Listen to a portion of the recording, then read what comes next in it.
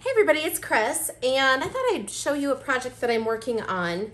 I didn't start recording it from the beginning, I guess because I didn't know for sure if you'd be interested in it, but since I've started it, I think that it would be a really great thing to show you how to do, and I think it's going to turn out really cool, so I'd love to share that part of it with you. So I have started pouring these resin letters. I have a K and an H here. This is a mold that I purchased off of Amazon, and I will put the affiliate link down in the description of the video for you so that you can see the ones that I used. I chose this one because I felt like some of them on Amazon and other places that I've shopped too, I didn't feel like they looked very stable to me, and I thought this one seemed to have some reinforcements in it. As you can see here on the back side, there's a reinforcement, and I just felt like it looked heavier, and hopefully it will turn out really beautiful. But what I did to start this, I purchased some counterculture casting resin, and it's the UV resin. So I'm hoping that with this clear portion that I have going on the first layer, that it will not yellow. I'm doing this for my bestie's daughter, and it's a surprise, so hopefully she loves it. She really loves this glitter, and this is glitter from Counterculture DIY as well. It's called Jupiter. So what I did was I put the countercast resin in the bottom of it, and you can see that I poured probably about 1/2 inch on the bottom of it. Now this is a really thin resin when you first start out, so what I had to do was I just kind of let it sit there. I probably let it sit for a couple of hours, I would guess, and to let it kind of thicken up, if you will. And then I went in and I added my glitter to the resin. And then I also purchased this gold, these are like chunks of glass, I guess. And I thought that that would be kind of pretty to sprinkle some on top there. And then these butterflies, they went in first, and these are resin butterflies, or acetate butterflies, excuse me. I purchased these from Joann's, and I was a little disappointed that I didn't get more butterflies. I guess I should have paid attention to that, but I thought they were quite pretty. And so I kind of chose this little yellow and pink one because I felt like that would kind of match with the color scheme that I'm going for Caitlin. So I placed those down in there. I did kind of fold them in half to give them a little bit of dimension. And then I just used my little tweezers, my craft tweezers, to kind of place them in there. And the hope was that it would kind of float and not set to the bottom. And that's why I waited a little bit for the resin to kind of harden up a little bit. And then that's when I sprinkled the little gold glass on top. For this one, for the H, these are some findings from Tim Holtz. This is just kind of an idea of what they are. I was actually going to use some of these in this pour, and I kind of forgot and had them sitting to the side, but I'm kind of a Tim Holtz fanatic, and I have quite the collection of all of his little trinkets. So I kind of did the same thing. I really had hoped that they would float more, but I think my resin just wasn't set quite far enough for them not to kind of go down to the bottom. It would have been really cool if I could have gotten them in at different depths, but I still think it's going to turn out pretty neat. And then I also decided to put some of the gold in here as well, just to kind of give it a little more interest. Now my next layer that I want to do is to put another layer of resin, and then I'm going to use my white armor art on this one just to kind of give it kind of a little, I don't know, I kind of feel like it's going to look kind of like clouds maybe. I use the white armor art when I want to create waves on my beach pours, but I think it'll also add a little bit of depth to it. And then I also have a copper armor art that I thought would be kind of cool in this one. I've not used this before, so we're going to see how this works. I'm hoping it works, especially since I'm doing it on a video for you. I've already got my resin mixed up, so I'm using the artist resin for this layer. So remember, for the first layer, I used the countercast, and the countercast or hard cast is kind of what you want to use when you're casting like a big object like this. The artist resin will give it a really nice shine, but I feel like the artist resin is kind of what I want to use when I'm using my waves. And this is going to be a much thinner layer, so it's not like I'm building this up to a 1/2 inch thick. So I just want to add a little bit of extra interest to it, if you will. And then the final layer will be colored resin. So I've got my resin mixed up here. It was supposed to be 4 ounces, but this is a 5-ounce cup, so I don't think it's quite, I think think it might be a little bit more than 4 ounces. So for the Armor Art, it doesn't take very much to add that effect to it. So I'm just gonna pour a little bit here in my medicine cups, just enough so that I can get that colored pigment in there. And then just add kind of some swirls, if you will. I have my heat gun over here ready to go because I feel like it activates much better if you add some heat to it, at least the white does. I don't want to be too chintzy on this.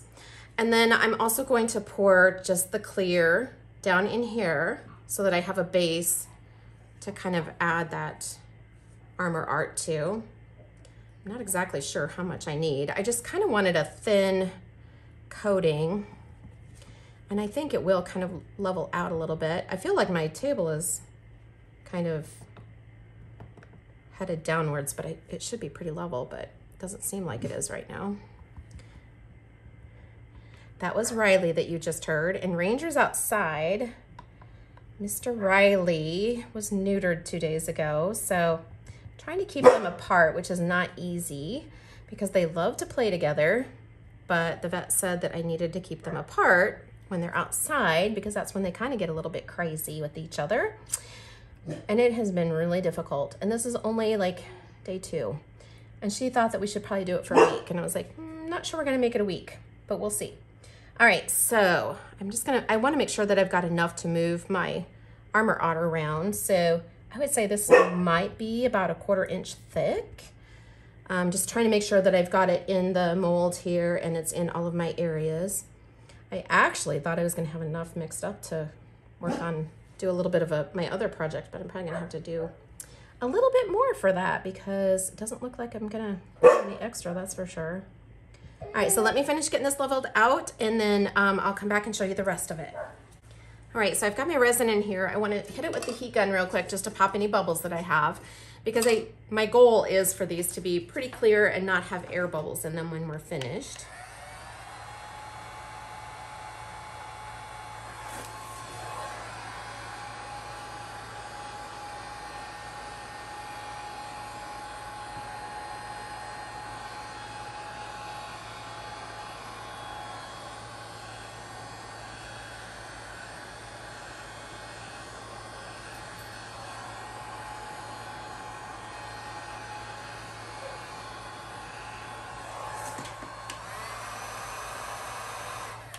And just remember, when you're working with a silicone mold, don't use a torch on it.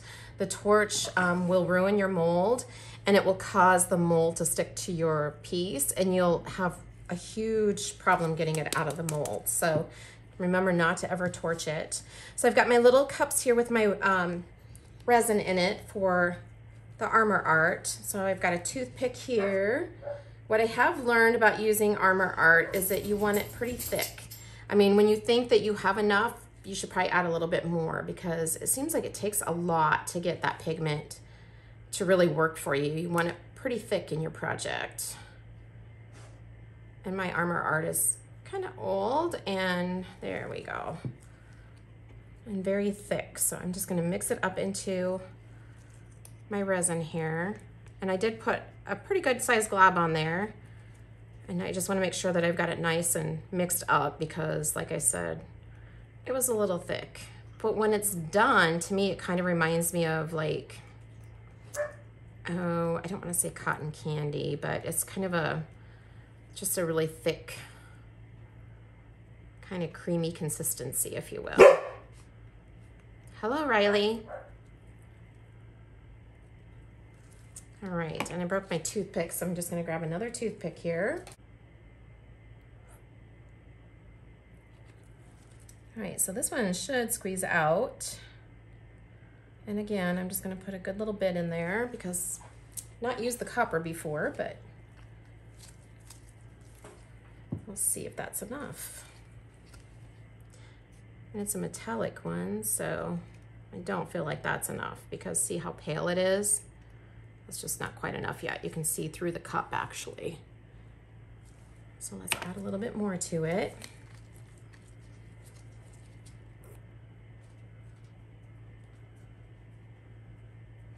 And you want to be careful about adding too much of an additive or a pigment to resin because it will seize it up actually, but hopefully this will be okay. So let me just get this mixed up here. I still don't feel like we have enough in there. It's making me a little nervous because I don't want it to go all crazy on me, but I definitely want to see the copper metallic. I know my white is good, so it obviously takes a lot more of the metallic ones to make these look good. So as I said, I've just got a layer of artist resin down there right now, just so that we have something to kind of push this through.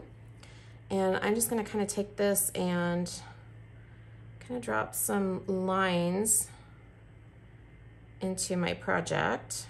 And hopefully this doesn't totally ruin it. I'll be very upset if it does.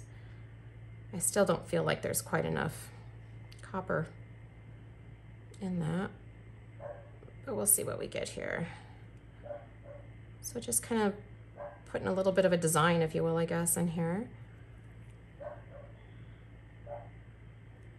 And some drops and do some little lines through here.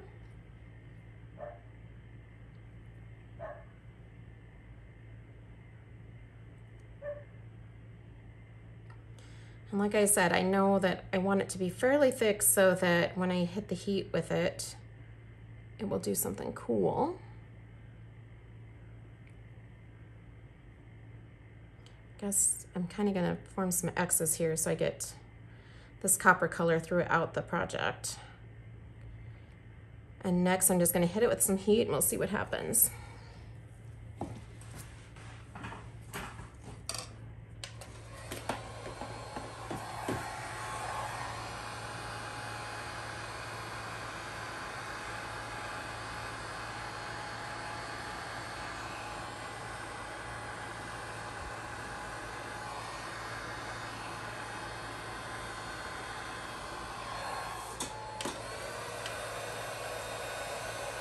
So I'm going to go out on a limb and say that this does not react the same way as the white does, because I'm not getting like kind of that foamy effect. So let me see if I can find my little straw and try to blow on this.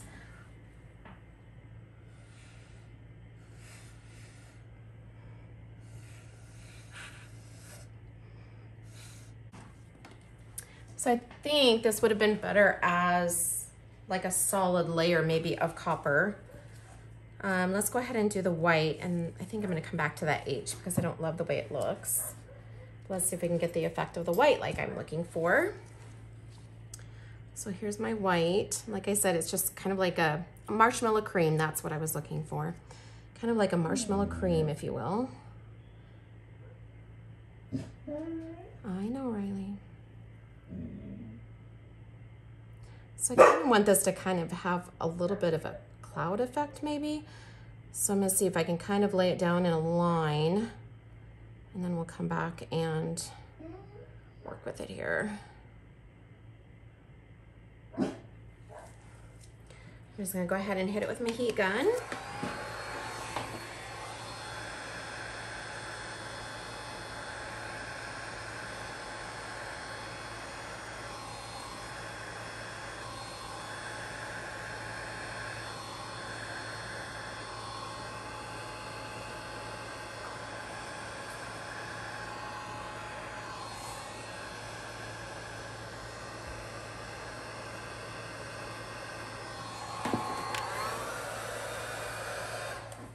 So as this one gets hot, it actually starts to kind of feather out and kind of create like a foamy effect, as you can see right here. I don't want to move this around because my resin is moving. But that's kind of what I wanted, was that like ethereal kind of cottony cloud look to it. So I'm going to go ahead and let this sit up, and then I'll come back and we'll put in the layer of, we'll come back and we'll put the colored layer of resin on the back side of it. And I think I'm gonna go ahead and add a little bit more of that copper to it, and maybe just swirl it around with my resin stick, just because it didn't really do what I wanted it to do, that's for sure. As you can see, this one, when I did heat it, it did react, and it started to kind of create that little foamy look to it, which is what I was looking for the copper, but maybe that's not how the copper is made. So, all right, guys, so we're gonna leave it like this, and then I'll be back to show you how we're gonna put the last layer of resin in. Okay, so I'm back to do the final layer of colored resin. I've mixed up about 1 1/3 cups of my culture cast resin, and I've got it all mixed up. There's some bubbles in there, but I'm gonna let it sit here for a second while I show you my colors. For the H, I'm going to use some counterculture mica, and this is called Teal Twinkle. It's kind of like a really deep green. I think, in my opinion, teal has always been like a bluish green color. So, but to me, I think it kind of looks more like a hunter green. It's a very pretty color. And then for the K, this is the glitter that I used, the Jupiter glitter. And I thought I would use the Sockeye, this little piggy pigment, because I thought that was kind of a pretty color to go along with it. It's obviously kind of like a salmon color. So I'm just gonna go ahead and pour my resin into my cups here so that I can color it up. I wanna make sure that I have enough in here to cover, because it'll be very hard to repeat the same color since I'm using mica. So I think I'm just gonna go ahead and kind of split this between the two and just use all of it. So I'm hoping, this is how much I mixed up the first time around.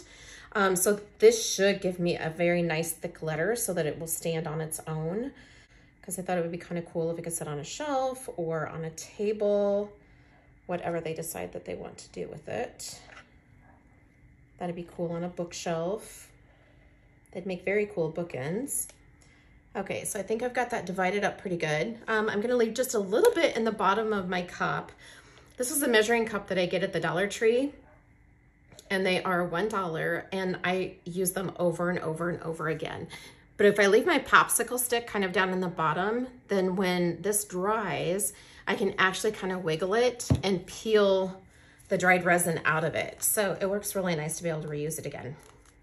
Okay, so this is probably set for about a couple of hours now since I showed you the last part. And I've kind of looked at them, and I feel like the resin is pretty solid. I'll kind of show you a little bit of a close-up on that. The white is really difficult to see on camera, but I think when we put the color behind it, it'll be really beautiful. But I feel like the resin is set that we've already put on there. I will be very gentle when I pour the colored resin on top, just to make sure that I don't disturb that one layer that we put on there, but I think we should be okay to go ahead and add the final layer. And hopefully tomorrow I can take them out of the molds and we can see how they turned out. All right, so I'm going to start with just I don't know, I don't want to get too crazy with my mica. I do want to make sure that it is a nice solid color though. So I'm just going to add about that much in, and I'm going to go ahead and stir it, and we'll see what we get. It's a beautiful color though. I love the color. So when I first started to do the Shelly art technique, I had some of these really pretty mica powders that I had purchased from Counterculture, and I wanted to use them in the Shelly art technique, but they did not mix up like I had hoped they would. And I didn't get the color that I wanted, but I think now I realize, and I kind of thought at the time too, that it's probably because they're formulated more for resin than as a paint. And I can tell you that that is exactly why they weren't as pretty. Look at that beautiful color. And I've got my window there so you can see the reflection with the metallic in there. Isn't that beautiful? All right, so I'm gonna set this over here, and I think what I'm gonna do is just kind of slowly kind of lay this down on top of what I have there and just kind of drizzle it over my stick so that I'm not pouring directly onto what we've already put down there, and hopefully that'll kind of cushion it a bit and keep that one layer that we did in place. But I have to say, that is just a beautiful color, isn't it? And I just want to make sure that I've got all of my areas covered. And I will heat this too to make sure that I don't have bubbles. But I think that's going to be a really nice piece when it's all said and done. I really hope that this mold works out well too, because it didn't have a lot of reviews on Amazon. So I was a little hesitant, but sometimes I think you don't know how something's going to be, and sometimes you just got to try it, and maybe you're the one that has to leave the reviews. Okay, so I think that looks pretty good. Don't necessarily like my little drippy marks in the resin. So let's see if I can kind of smooth that out a little bit. And I will heat this, but I think I'm going to go ahead and color up my other. Ooh, I just touched that layer below it, which was not something I wanted to do. So I better be careful about messing with that too much. Okay, so there's that one. And then let's take this guy and add our sockeye to it. This is just a really beautiful color too. It looks very orange right there, but trust me, it's a really pretty color. We're gonna add a bit to this. And hopefully it'll be beautiful. Now these are formulated for paint. And I know that people do use them in resin as well, so I think they'll be just fine. They just might mix up a little bit different than the other one did. The other thing about the culture cast too is that it's a thinner resin, so you don't get as many bubbles, and it's quite easy to mix up.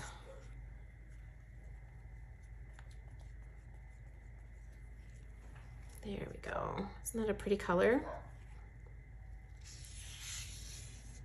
So I'm gonna make sure I've got it all mixed up here so they don't end up with a bunch of clear in the bottom. Yeah, I think that's lovely. I don't think I want to put any more color in there. Let me just put my lid back on my pigment here. So the micas and the pigments can get kind of expensive when you start to invest in them. So I always take very good care and make sure that I'm not leaving things open. Okay, and again, just going to kind of lay this down gently on top of the other layer that's there.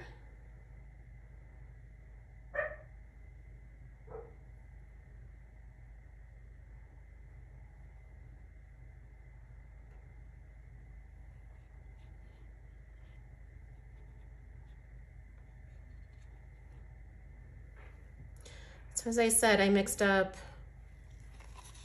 1 1/3 cups of resin. So basically they each got 2/3 of a cup of resin on the first layer where I laid the pieces down in there.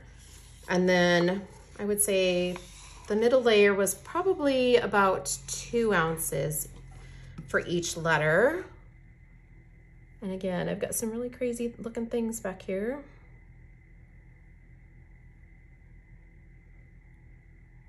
Just gonna kind of do a little bit of a swirl and give it a little bit nicer finish on the back. And then we'll go ahead and pop the bubbles. Trying to be careful not to hit that clear layer that we had put down before. So anyway, first layer was about 2/3 of a cup of the casting resin. Second layer was about 2 ounces with the Armor Art mixed in. And then this final layer is 2/3 of a cup. And I don't have them full, but I honestly don't feel like I need to fill them all the way. I think, in my opinion, that's a bit of a waste. I think as long as they're thick enough to stand up, I'll be happy with it. So I'm just gonna use my heat gun and we'll pop the bubbles.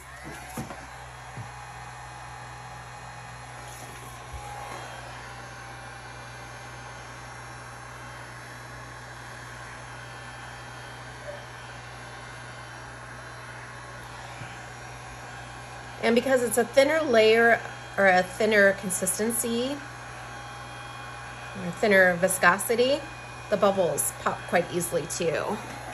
I have to say, I really, really, really love that teal, the teal twinkle from Counterculture. I will put a link down below too for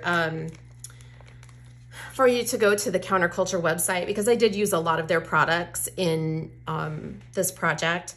I always use Counterculture resin. It is by far my favorite and the one resin that I've used that does not cause breakouts. I've had allergic reactions to other ones, and I've had hives on my arms, and yeah, it wasn't pretty.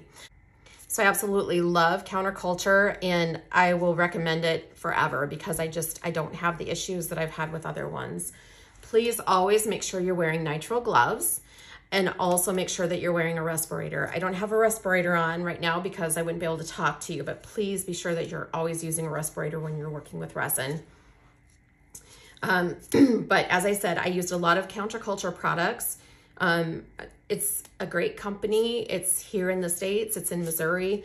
I love their products. I've not ever bought anything that I didn't like. I mean, they have some beautiful glitters, and obviously this mica powder, this teal twinkle, holy cow, it's beautiful, guys. So just really love the things that they have. And so I'll always use their products. You can't really see the mat that I have laying on my table, but I have a big silicone mat from Counterculture that I'm laying on my table now so that when I do resin, it'll just peel right off. But this is finished up for right now. I kind of want to show you up close what this guy looks like. Isn't that a beautiful color though? So we're gonna let these sit here. I'm really hoping, I've never done these before, so you and I will see them together when I unmold them, but I really hope that they turn out beautiful. I'm excited about the project. So we're gonna let these guys sit here and probably sit for, I don't know, probably till tomorrow afternoon-ish. It's about 4 o'clock here, so, or maybe tomorrow morning we'll be able to take them out because it'll be like over 12 hours. I've not done a lot with the Counterculture, so we'll pop back on tomorrow and see how these turned out.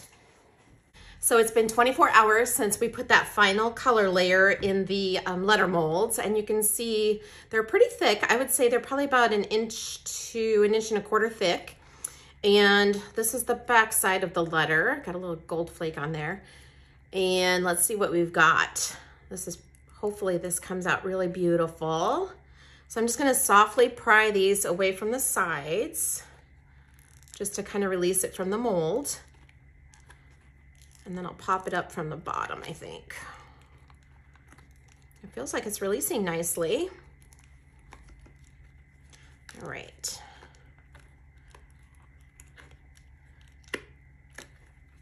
Never done a letter this size, so there we go.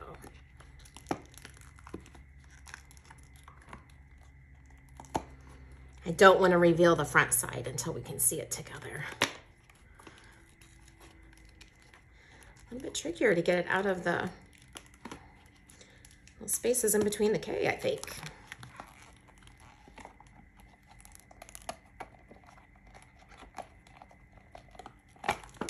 Here we go.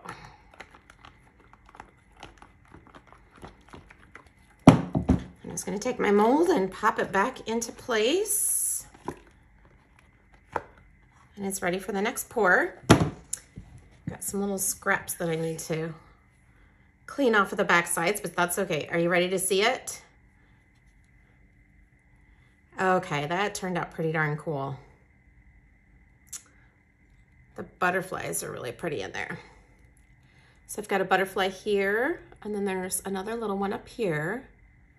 I think that was a really good color of resin to choose for the glitter that I used. I have to say my white did not turn out as I had hoped it would, but I do think it added another layer of interest and a little more depth to it. All in all, I think that turned out really pretty, and I think she's gonna love it.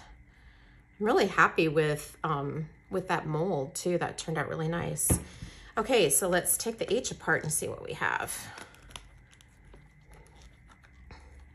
I have to say the challenging part is the part that does come up in the letter, but just trying to kind of gently remove it, because when you pay $10 for a mold, you definitely want to be able to use it more than once.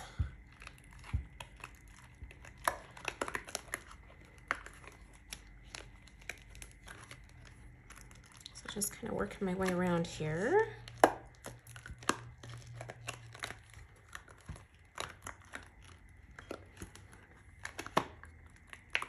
I guess we'll do the same thing we did with the K and just kind of peel it back and work its way out.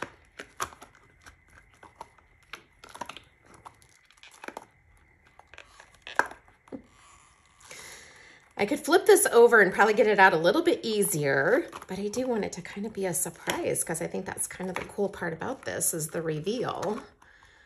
I'm just seeing what it looks like. Okay, there we go. Pop that little guy back in place. Good as new. Set that to the side. And are we ready? Here we go. And there it is, right side up. Oh, that's very cool. So I really love these pieces in here. I will say though that I'm not sure if, I don't know. Like, I wish I could have gotten them to float at different levels. Like this one is kind of slightly different. I think it would have been very cool if they would have been at different levels. But here it is on this side, and you can see kind of those little gold chunks that I put in there. And then the different pieces of metal. I think it's really cool. This little tag says simplify. I really like it. And the copper kind of turned out pretty cool. And what I did with that was just to swirl it around with a toothpick. So that turned out pretty neat too. Let's see if I can get the light on it so you can kind of see. That really is a beautiful color, that teal twinkle mica. And then here it is on the end. So these are plenty thick enough to stand on their own. But I think they turned out really beautiful. So I do know that some people will go back and put another coat of artist resin on top. Some people said that the culture cast was not as shiny as the artist resin, but I beg to differ, because I think that's just beautiful, and I don't think it's anything but shiny. So these were the molds that we used to create these letters. I purchased them on Amazon. I will put that affiliate link down below that'll take you straight to the letters. I know they have every letter available. I just have the H and the K, but honestly, I was going to order more, and then I thought, gosh, I was kind of afraid to, because I wasn't sure how they were going to stand up, but I think they did very well.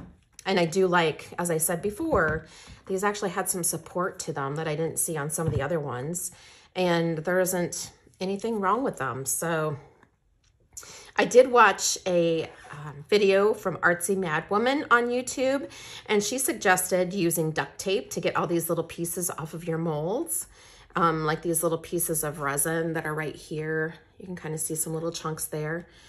So she suggests using duct tape just to clean out all the little pieces so that they're ready to go for the next pour. But as I said, I'll put the link down below in the description for the molds. If you have any questions about these, please let me know. I will be changing the name of my YouTube channel to Liquid Art. I did put that at the beginning of the video as well, but just kind of wanted to mention that. It's been Chris Danielson, and I'm not Danielson anymore. So I think I'm going to just go ahead and change that to my business name. But if you have any questions, so I will be changing the name of my YouTube channel to Liquid Art. That's the name of my business, since I'm not Chris Danielson anymore and haven't been for 2 years as of today. If you have any questions about the resin letters, please don't hesitate to ask. I'm happy to help if I can. Thanks so much for watching today, and I'll catch you next time. Bye-bye.